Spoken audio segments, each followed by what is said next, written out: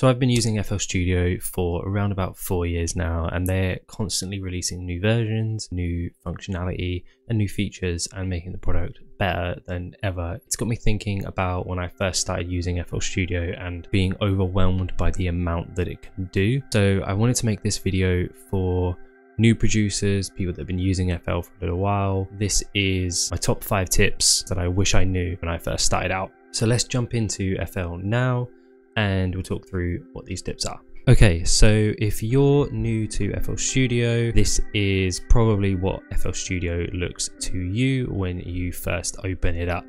It's completely blank, there's nothing there, and chances are in your channel rack you will have something that looks like this: kick, clap, hi-hat and snare. Now for me, making lo-fi, chill hop, kind of ambient beats, this is all totally useless. When I was first starting out, the first couple of days in FL Studio, this was great because it taught me about the channel rack and using the sequencer. As soon as you kind of get into making your style, you want to be adding your own sounds to this. So the first tip I'm going to talk about here is templates.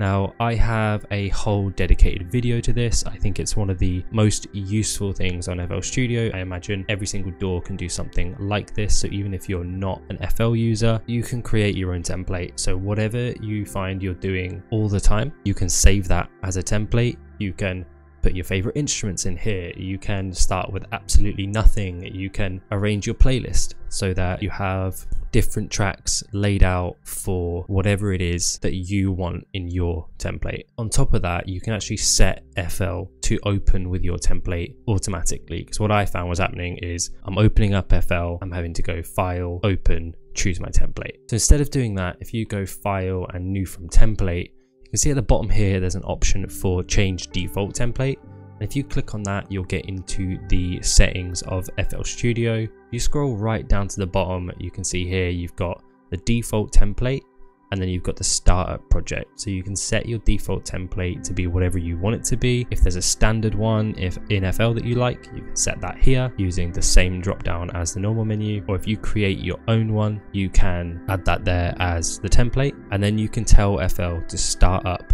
with that template. So you can say use the default template, you can say load up completely blank template, or you can set FL to always open the last used project. I don't personally use that, but I imagine that could be helpful if you're spending quite a long time on the one project. So that's the first tip. It took me a while to set up my own template, but like I say, I've got a whole video on how I set my template up and a breakdown of the whole process. So if you are interested in templates, absolutely go and check that one out. Now, the second tip that I'm going to talk about is something that really helps me as somebody who doesn't have a ton of music theory knowledge. Now, that is the ability for FL Studio to help you with scales and chords and things that maybe you're not 100% sure of if you're not super fluent in music theory. So if you open up your piano roll, now I used to use this stamp button. If you click on this, you get an option here to choose a scale. So you can go, let's say I want a major scale, I can click that, and then if I want the major scale of any note, I can click on it in here. So let's say I want an F major, I can click there, and there's all of the notes for the F major. Now what you can do is load that into your sampler, and if you have ghost notes on, you can see them in the background. I just need to use these notes, and you know that it'll be in scale. That's one way to do it. The second way to do it is to use this feature here. This is called Snap to Scale. So if you right click on it, it allows you to choose a root note and a scale. So I can say I want to write in a C major, and then I can click Snap to Scale. And if I click on that and it turns green, that means it's activated. And now no matter what I do, if I drag a note around, it will snap into that scale. So you can see here we're in a C major, so it's not allowing me to put any notes on notes outside of that scale. And if you right click and then you change to, let's say, a D major, you can then drag through the D major. And that's really helpful if you're not super fluent in different scales. When you're finished with it, or if you want to go outside of a scale, you can just click and turn it off, and then you can drag on every note again. super helpful and would have saved me so much time and headache when I was first starting out. The next tip that I want to talk about is something that comes really in handy if you're playing on a MIDI keyboard, or let's say keying in some drums. For the sake of the video, I'm just going to use my keyboard here. So I'm just going to select this piano sound, and then just to show you, I'm just going to kind of play around on the piano a little bit.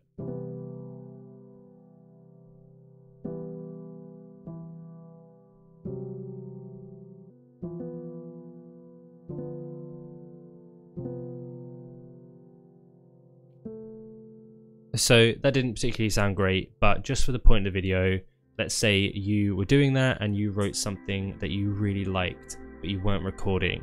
FL Studio is always recording you if you're playing in MIDI. Let's say I just played something there that I really liked, I haven't recorded it, and now I can't remember what I was playing. If I come up here to Tools and then go down to Dump Score Log to Selected Pattern, I can say, oh, I know I was playing for the last 2 minutes, 5 minutes, up to 30 minutes, and you can just dump everything that FL Studio recorded into your piano roll. I can say, I know I like those last few chords I played, get rid of everything else, and then I can drag those in, and there it is. I've got the chords that I played. So it's always recording you, and that's super handy if you're someone that can play piano. It works if you're messing around like playing drums. Let's say you've got a loop set up and you're just playing around with the drums and you play something you really like and then you can't quite remember what you did. You can just dump it back in. FL Studio will remember, it's always recording you. It can save you a ton of headache and a ton of time. Really handy little feature there. The next thing is something that's not necessarily related to using an instrument, but it's something that I did a little while ago that just helps me to be organized. And if you've got a ton of different sample packs, a ton of different drum packs, let's say you've got a ton of different stuff that you load into FL Studio, you can actually organize those. If I open up the mixer and I come up here and I open this up, I've got all of my things organized. So I've got my dynamics, I've got my filters, I've got my flanges, FXs, and I set all these up myself. And then everything that I don't use, I have in this unused category over here. And so you can organize things that you want to use into their own categories. If you come over to plugin database on the left hand side, right click it and then click open, it's going to open the file explorer on your computer, and you can then go in and you can say, oh, this is something that I don't use, I'm going to stick that in the unused category. You know, Valhalla Supermassive, that's actually a reverb plugin, so let's stick that in my delay and reverb folder. And then just by making that move, you'll see up here I've got Valhalla Supermassive in my reverb folder. And so you can organize it to be as simple, as complex, as tidy as you like it to be. And you can do that with your samples as well. So you see over here, I've got one folder that I call producing, put a number 1 in front of it, so it's at the top here. And if I open that up, I've got drum packs, I've got sample packs, and I've got stock FL packs. So if I right click that and go to open, in here, I've got all of my samples organized in the way that I find useful. So I know that I've got all my drum packs here, and then I've split out packs, so I've got samples and drums separately. I don't tend to use samples as much as I use drum sounds. I just separated them out so I didn't have to scroll through or look through things that I wasn't using all the time. And then I've got the stock FL instruments and drums at the bottom here, just in case I fancy going back to those. And that's just something that can really help you with being organized. I know that when I'm writing music, I can just come in here, I can go to my one producing folder and find everything that I need. Probably a lot of people might do this already, but you know, you can really organize it to your needs. And that's just going to help you with time and being way more efficient when you're writing music. The final thing, and probably my favorite thing in FL Studio, is learning all the different shortcuts that you can do. Things that are just going to save you a ton of time and really help you out. You can use Control A, that's going to select everything in the pattern. Got everything selected here. You can use Control B, and what that does is it will duplicate this exact pattern in the next section of the pattern. So I've got 2 bars selected, it's going to put them in the next 2 bars. If I had 4 bars selected, it would put them in the next 4 bars. So for example, I used it there once just to get 4 bars. If I Control A and select all of those again, you can use it again to build out 8 bars. Alt and R That brings up the randomizer, and you can use this to get some different velocities. You can use it to change your panning on an instrument, super helpful. But if you do turn on the pattern section, you can also get some really interesting randomizers on the actual pattern. You can kind of create ARP sounds, things like that. Another really helpful shortcut here is Alt and S.